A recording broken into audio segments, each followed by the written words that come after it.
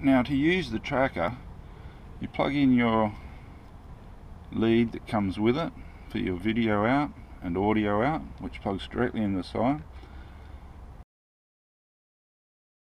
You connect your monitor or goggles to these connectors here. Once your goggles are connected,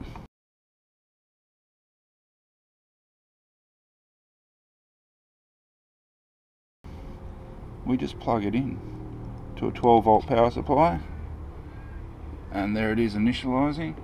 Now it comes up with this screen here. Basically, if I use this button here, I can scroll through to select my channel. Now if I press across, it will go into channel. Now I can either set my channel, or I can scan for the channel, or I can browse and go through the channels and then select one. I usually just go to set, and I've set it here. If I go into that, press down, that goes into it. I have it set to channel 41. Up will take you through the different bands, and left or right will take you through the different channels. Channel 41 is 5740, which is channel 1 on motion immersion RC transmitters. If I want to set it to that, I basically just press it in, and see it's now setting.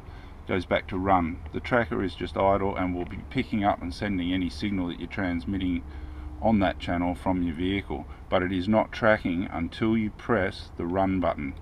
Now it is tracking. I have no vehicle on, and so it's not tracking at the moment anything, but that's how simple it is. To get it to track your vehicle, you just need to take your vehicle out in front of it, maybe cover up the antenna so it weakens the signal a bit, and then walk around until it finds it, and once it's found it, that's it. It's locked on, and it will stay on that channel. Brilliant. Okay, let's have a look around. Power supply, battery, connection for power for your goggles if you wish.